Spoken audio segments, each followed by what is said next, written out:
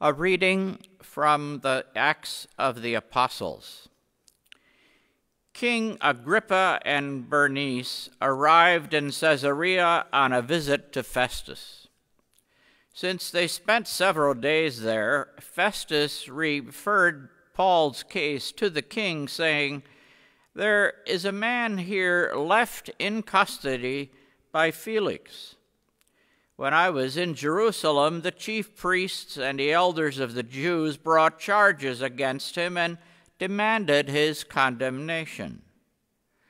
I answered them that it was not Roman practice to hand over an accused person before he has faced his accusers and had the opportunity to defend himself against their charge.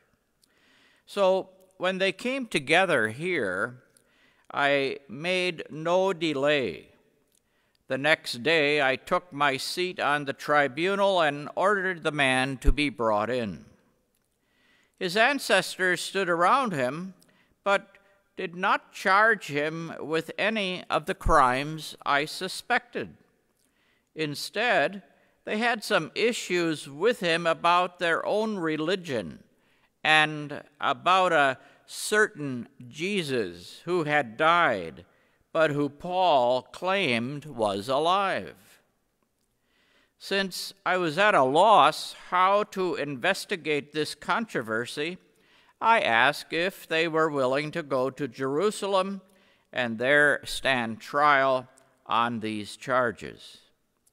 And when Paul appealed that he be held in custody for the emperor's decision, I ordered him held until I could send him to Caesar." The word of the Lord.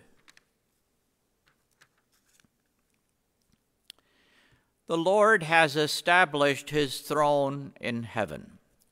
The Lord has established his throne in heaven. Bless the Lord, O my soul, and all my being, bless his holy name. Bless the Lord, O my soul, and forget not all his benefits. The Lord has established his throne in heaven.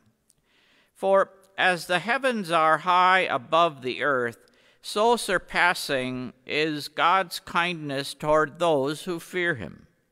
As far as the east is from the west, so far has God put our transgressions from us. The Lord has established his throne in heaven. The Lord has established his throne in heaven, and his kingdom rules over all. Bless the Lord, all you his angels, you mighty in strength, who do his bidding. The Lord has established his throne in heaven. Alleluia, alleluia, alleluia. The Holy Spirit will teach you everything and remind you of all I told you. Alleluia, alleluia, alleluia. The Lord be with you. A reading from the Holy Gospel according to John. After Jesus revealed himself to his disciples and eaten breakfast with them, he said to Simon Peter, "Simon, son of John, do you love me more than these?" Jesus said to him, "Yes." Simon Peter answered Jesus, "Yes, Lord, you know that I love you." Jesus said to him, "Feed my lambs." Jesus then said to Simon Peter a second time, "Simon, son of John, do you love me?" Simon Peter answered Jesus, "Yes, Lord, you know that I love you." Jesus said to Simon, "Tend my sheep." Jesus said to Simon Peter the third time, "Simon, son of John, do you love me?" Peter was distressed that Jesus had said to him a third time, "Do you love me?" And he said to Jesus, "Lord, you know everything. You know that I love you." Jesus said to him, "Feed my sheep." Amen, amen. I say to you, when you were younger, you used to dress yourself and go where you wanted. But when you grow old, you will stretch out your hands, and someone else will dress you and lead you where you do not want to go. Jesus said this, signifying by what kind of death Peter would glorify God. And when he had said this, he said to Simon Peter, "Follow me." The Gospel of the Lord.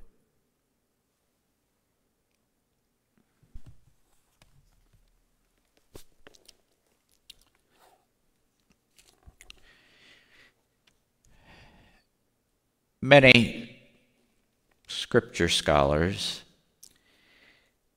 think that this particular chapter was added on to John's Gospel by some other people other than the actual writer of John's Gospel. And one of the reasons they would say that is this takes place after Jesus was raised. And so for Jesus to say to Peter, "Follow me," that's something that Jesus would have said long before. In fact, at the beginning, when he called Peter and the others to be his instruments of continuing the mission of Jesus, of revealing God's love. But then, so what? And of course, most people would say, well, Jesus asked Peter 3 times, "Do you love me?" as a way of resolving how Peter had claimed that he didn't know Jesus when he was asked during Jesus' trial if he wasn't a follower of Jesus. But we want to be aware that we too are called to answer the question, do we love Jesus? And for some of us, that can be a scary question because, loving Jesus? That could get a little upsetting because some of us would just as soon deal with God on how faithfully we obey the commandments, and so that we have a sense of security in the good things that we do. And so we pray that we may continue to allow our lives to be transformed by the love that Jesus revealed, and that we let Jesus do as he did with Simon Peter, resolve any failures by just simply revealing and accepting the love that Jesus shared. And that we keep in mind what we prayed in our psalm. As far as the east is from the west, so far has God put our transgressions from us. And so for those of us who tend to beat ourselves up about what we've failed to do, sometimes an hour ago, sometimes a week, and sometimes many years, we want to keep those words very much in mind. God does not hold our failures against us. And so are we better than God by making ourselves miserable for our failures, sometimes way in the past?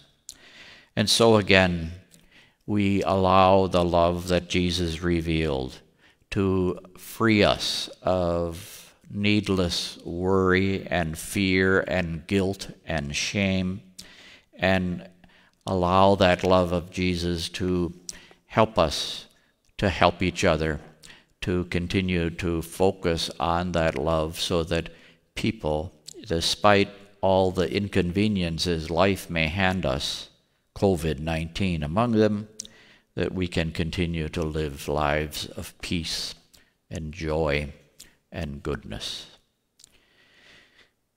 And so we offer these prayers to our all-loving God. We pray for the people in Minneapolis and as well in other cities in our country who are rightly upset about the seeming insanity of how certain people in our world, in our country, are treated, and that we can find ways to treat each other with the dignity in which we were created.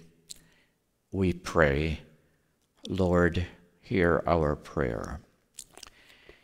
We pray that as more and more facilities and stores and shops are opened, including the churches that will be opening, that everyone will continue to take very seriously the directives that have been given to us to prevent further spread of COVID-19, and that those people who choose not to may change their minds. We pray, Lord, hear our prayer.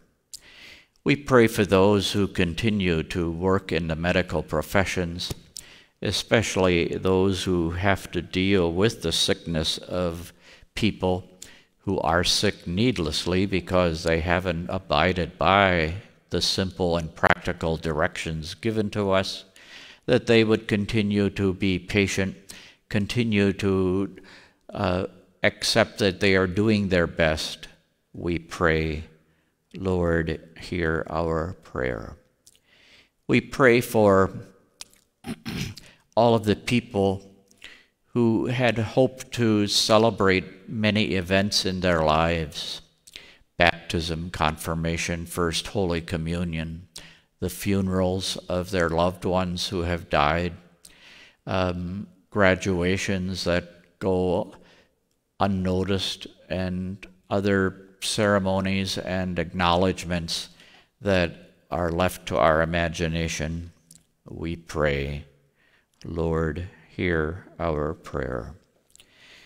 And we pray for those who are sick because of COVID-19, that they may receive the care that they need in order to recover, and if recovery is not part of the picture, that they, with confidence in God's goodness, can accept what is truly the case.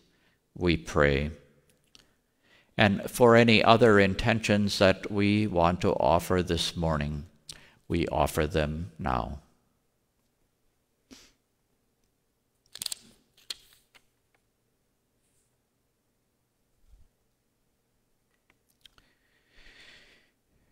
Our Mass is offered this morning for Patty Scott and Ellen Baden. For Patty and Ellen, we pray, Lord, hear our prayer. And so, loving God, grateful for the outpouring of your love, we come to your altar to express that thanks, and we pray that as we continue this Mass, we may be renewed in your goodness and continue to experience and share your love through Christ our Lord.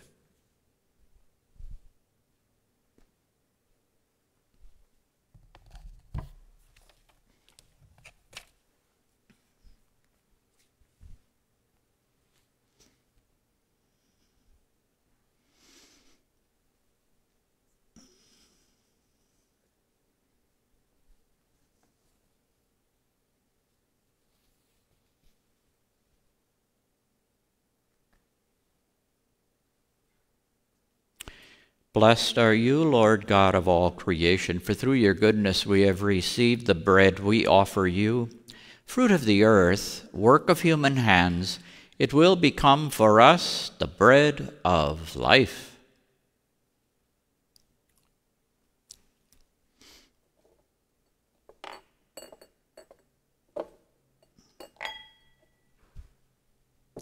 By the mystery of this water and wine, may we come to share in the divinity of Christ, who humbled himself to share in our humanity.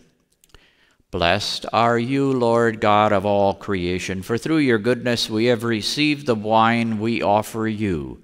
Fruit of the vine, work of human hands, it will become for us our spiritual drink.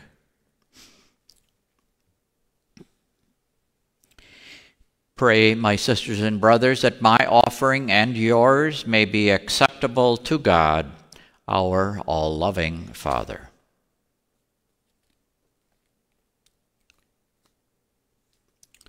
Look mercifully, O Lord, upon the offerings of us, your people, that they may become acceptable to you. Let the coming of the Holy Spirit that we prepare to celebrate this weekend cleanse our consciences so that we can live ever more fully through Christ our Lord. The Lord be with you. Lift up your hearts. Let us give thanks to the Lord our God. It is right and just, our duty and our salvation, always and everywhere to give you thanks, Lord, Holy Father, through Jesus, who is our Savior and Lord. For by your word you created the world, and you govern all things in harmony. You gave us this same word made flesh in Jesus, and he has spoken your words to us and called us to follow him. He is the way that leads to you, our all-loving God, the truth that sets us free, the life that fills us with gladness. Through your Son you guide men and women whom you made for the glory of your name into one family, redeemed by the blood of his cross and signed with the seal of the Spirit. Therefore, now and for ages unending, with all the angels, we proclaim your glory, as in joyful celebration we acclaim, Holy, holy, holy Lord God of hosts. Heaven and earth are full of your glory. Hosanna in the highest. Blessed is he who comes in the name of the Lord. Hosanna in the highest. You are indeed holy, and to be glorified, O God, who love the human race and always walk with us on the journey of life. Blessed indeed is your Son, present in our midst, when we are gathered by his love, and when as once for the disciples, so now for us, he opens the Scriptures and breaks the bread. Therefore, Father most merciful, we ask that you send forth your Holy Spirit to sanctify these gifts of bread and wine, that they may become for us the body and blood of our Lord Jesus Christ. At the time Jesus was, on the day before Jesus was to suffer, on the night of the Last Supper, he took bread, said the blessing, broke the bread, and gave it to his disciples, saying, "Take this, all of you, and eat of it, for this is my body, which will be given up for you."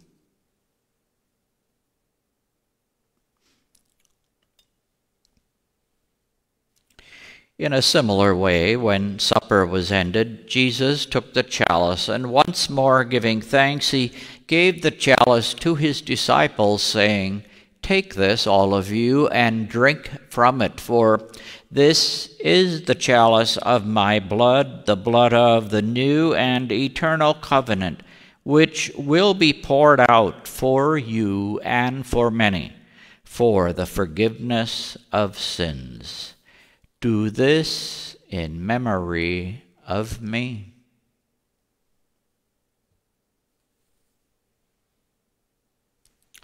The mystery of faith.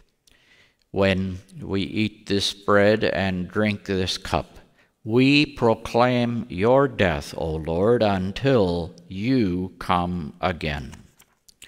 Therefore, as we celebrate the memorial of Christ's death and resurrection, we offer you, Lord, the bread of life and the chalice of salvation, giving thanks that you have held us worthy to be in your presence and minister to you. Humbly we pray that, partaking of the body and blood of Christ, we may be gathered into one by the Holy Spirit. Remember, Lord, your church spread throughout the world, and bring us to the fullness of charity together with Francis, our Pope, and Jaime, our Bishop. Remember also our brothers and sisters who have fallen asleep in the hope of the resurrection, and all who have died in your mercy. Welcome them into the light of your face.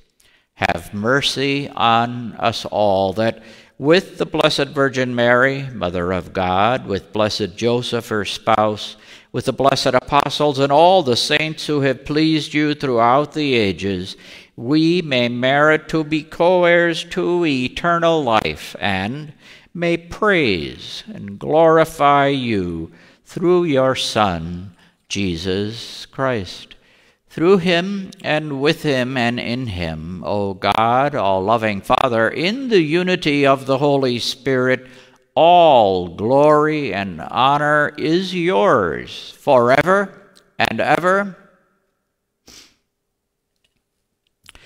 At our Savior's command and formed by his divine teaching, we join and address our all-loving God in the words of the prayer that Jesus gave us. Our Father, who art in heaven, hallowed be thy name. Thy kingdom come, thy will be done on earth as it is in heaven. Give us this day our daily bread, and forgive us our trespasses, as we forgive those who trespass against us. And lead us not into temptation, but deliver us from evil. Deliver us, Lord, from every evil. Graciously grant peace in our days, that by the help of your mercy we may be always free from sin and safe from all distress, as we await the blessed hope and the coming of our Savior, Jesus Christ. For the kingdom, the power, and the glory are yours now and forever. Lord Jesus Christ, you said to your apostles, "Peace I leave you, my peace I give you." Look not on our sins, but on the faith of all of us, and graciously grant us peace and unity in accordance with your will, who live and reign forever and ever. The peace of the Lord be with you always. Thinking of the people we sit near or next to, let us think of them as we allow the peace of Jesus to be renewed in our hearts at this precious time.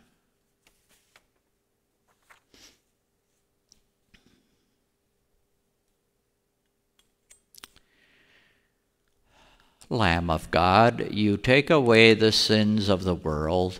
Have mercy on us. Lamb of God, you take away the sins of the world. Have mercy on us. Lamb of God, you take away the sins of the world. Grant us peace.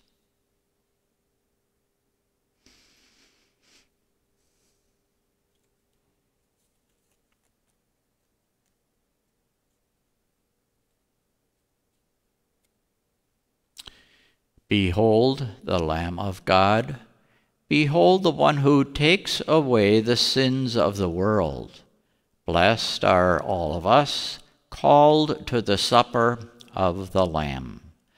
Lord, I am not worthy that you should enter under my roof, but only say the word, and my soul shall be healed. Dear Jesus, you know how much I would love to share your body and blood at this time. Mass doesn't seem to be anything what it could be without that gift. And yet, we pray that we may allow your presence to be renewed within us, because doing so is certainly, well, we may not understand it, is certainly something that you easily find a way to accomplish.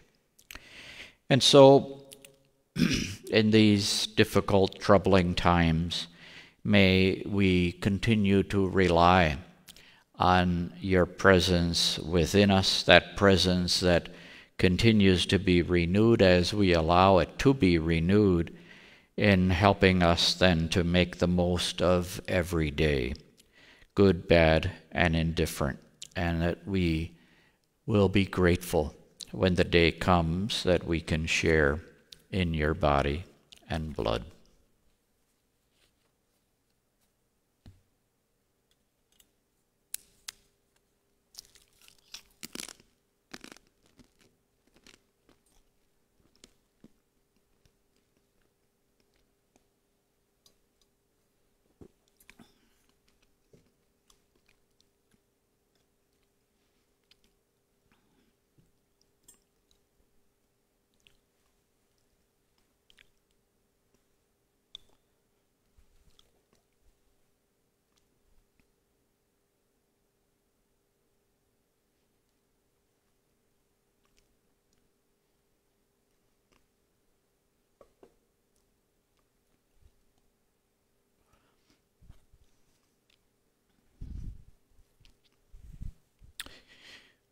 Let us pray.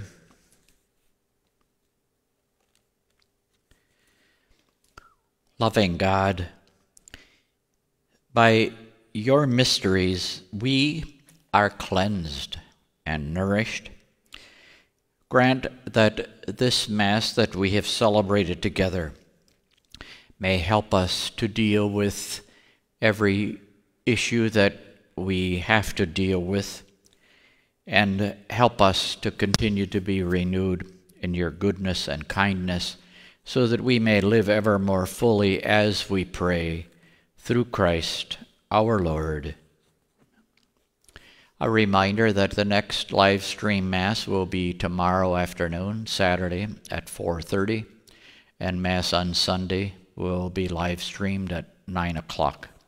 Because it's the Feast of Pentecost, if you want to either have red cloth or red clothes on as a way to join in the wonderful celebration of the gift of the Holy Spirit, that would be very welcome.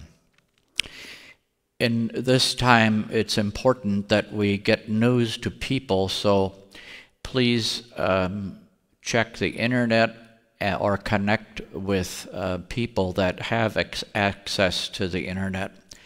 Or if you're not getting the weekly newsletter, otherwise known as a bulletin, and you have email address, please get your email address to us, because there is very important news to be shared, namely that we will begin having public masses on the weekend of June 13th and 14th.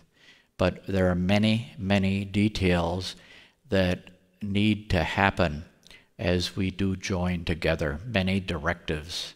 And so it's important that we're all aware of them, so that, again, we can take care of ourselves and one another and keep each other healthy and safe. The Lord be with you. May our all-loving God continue to bless us. In the name of the Father, and of the Son, and of the Holy Spirit. Let us continue to live believing that the love of God dwelling within us blesses us with peace and joy.